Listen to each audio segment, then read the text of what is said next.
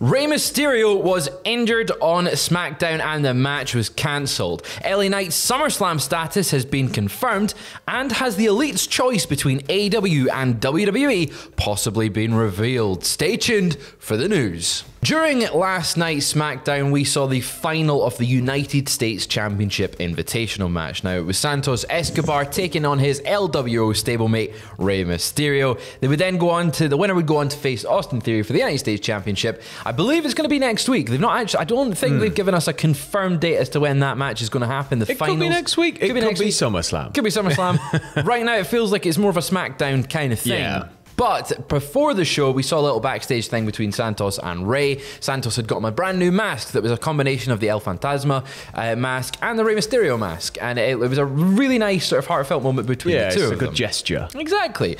So you're going into this match thinking this is going to be a great match. This is going to be fantastic. I can't wait to see Santos Escobar versus Rey Mysterio.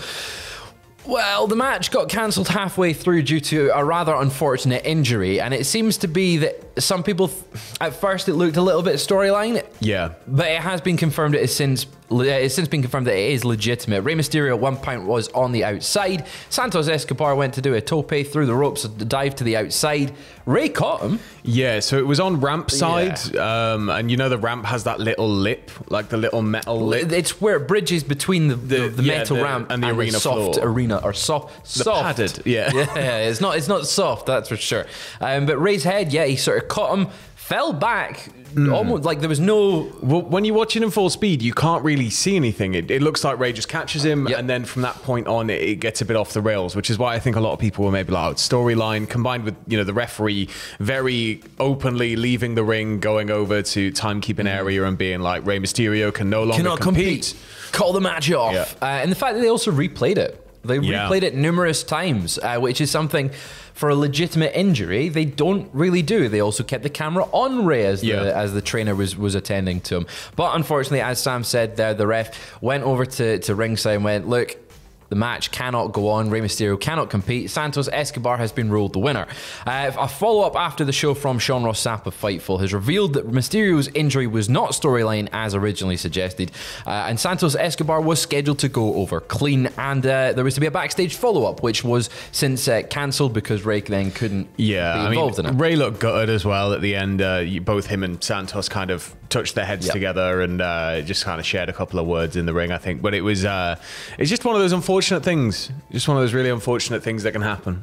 Yeah, and it's not like it was anyone's fault, this one. It's not like there was a miscommunication. It was legitimately just him falling on what would be a routine portion of a match. And it was also a routine bump. Like, he knew Rey's done that so many times throughout his career, but hopefully this doesn't keep him out the ring for too long. No, hopefully it's something minor. You know, obviously there'll probably have been concussion protocol performed and everything, so you know they're really hot on that right now. So maybe that might mean that Rey Mysterio isn't on SummerSlam. But do you know who is going to be on SummerSlam? Sam? SummerSlam Sam. That was good. It's going to be LA Knight. I don't think there's any surprises there. There's no surprises. I think if he wasn't on the card, people would riot. There would be riots. I still think folk are going to go, is that the right place for him? Yeah, because I did that. As did I. During last night's SmackDown, it was announced that there would be a Battle Royal match taking place at SummerSlam. And then following the announcement, backstage, LA Knight was seen chatting with Adam Pearce. And he goes, you can't have a SummerSlam Battle Royal without the megastar. LA Knight's got to be in there. Yeah, if you want the match to be a big deal, it needs to have LA Knight. Exactly. And then Sheamus interrupted and was like, your catchphrases and your promos, son, ain't going to get you anywhere. You need more than that to win the Battle Royal. Yep.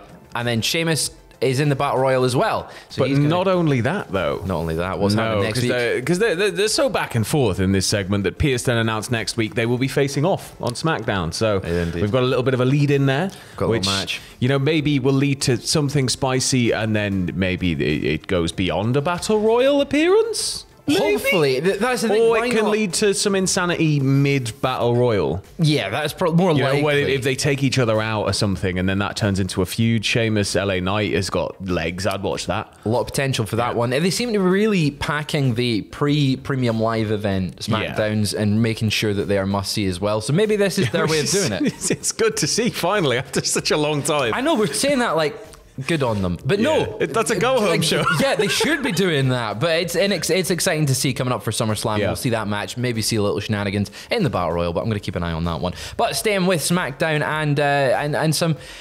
Basically, we've got another tease of this new Hurt Business thing. Yes. Tell me a little bit about it. So obviously, we had Bobby Lashley approach the Street Profits, I believe last week or the week before backstage. And it was just one of those throwaway little moments where he probably pulled up in a fancy car and he was like, get in. And then this week, Street Profits were backstage with Bobby Lashley. They were enjoying some red wine. They were sitting on some lovely, comfy looking chairs. Yeah, nice chairs. It was a very nice little set they had for it. But they were sort of just sitting around. You had Montez Ford and Lashley dressed in, fairly smart clothes, like nice smart casual, smart clothes. Smart casual. But then you had Dawkins on the end, just kind of in his normal sweatpants and everything. Lashley he addresses the fact that you need to start dressing like stars. They turn to Dawkins and he's like, "What, me?" But then Lashley he just sort of waves his hand and he's like, "So I got you something." And in comes this rack full of suits. So this is just leading further and further into the fact that I want to see this so bad. It's so exciting. badly. To be clear, Dawkins has some very nice sweat. Oh yeah, his sweatpants and his tracksuits. They're really cool. It's not like he's in Primark specials or anything. No, not the Greg's ones. He's in like Gucci and stuff like that. But what was interesting was Bobby Lashley at the start of the thing was like, I was speaking to Trick and Mello and he says, "You guys are stars." So we've got them being mentioned now. It's very exciting. We want to keep it. I want to see. I think this could add such a new dimension to the Street Profits. Who, I mean, obviously, I'd watch them any day of the week anyway. They don't really need, and you don't need to put them in storylines. I'll watch the Street Profits, but I think giving them something here where we're going to see a whole new dynamic, seeing them as maybe part of a bigger whole, and working a more aggressive, maybe a slightly more heely just style. To freshen them up a little bit. But I think they'll still be beloved, even if people will still cheer them, even if they're heels. How can you not? Yeah, but moving over to AEW just now, we've got an update on the contract of Jim Ross. According to the Wrestling Observer newsletter, Jim Ross's AEW contract is set to expire in 2 months' time. Jim Ross has been away from TV dealing with personal health issues, and he's personally hoped to be back on TV for Wembley, trying to get back in for All In, but there is currently no date on his return. But the Wrestling Observer notes that it would likely take place on AEW Collision. It seems like their commentary team is a little bit more flexible right now because you've got Kevin Kelly in Japan for the G1 Climax. Ian Riccoboni's on there just now. But having Jim Ross in the mix when he's back to full health is a good thing. Yeah, I think, a lot of people have a lot to say about Jim Ross, but at the end of the day, he's Jim Ross. So for me, it's one of those things where, hey, you might get a name wrong here and there. Yep. He might not, deliver things in the way you'd like them to be delivered from time to time, but it's Jim Ross. It's Jim Ross. The guy is like a well of knowledge, and, he's got to be doing so much more there than just commentary. Not to take away from his commentary, obviously, because it's world class, but he's going to be this fountain of knowledge for surely everybody in and around him in the commentary positions and beyond.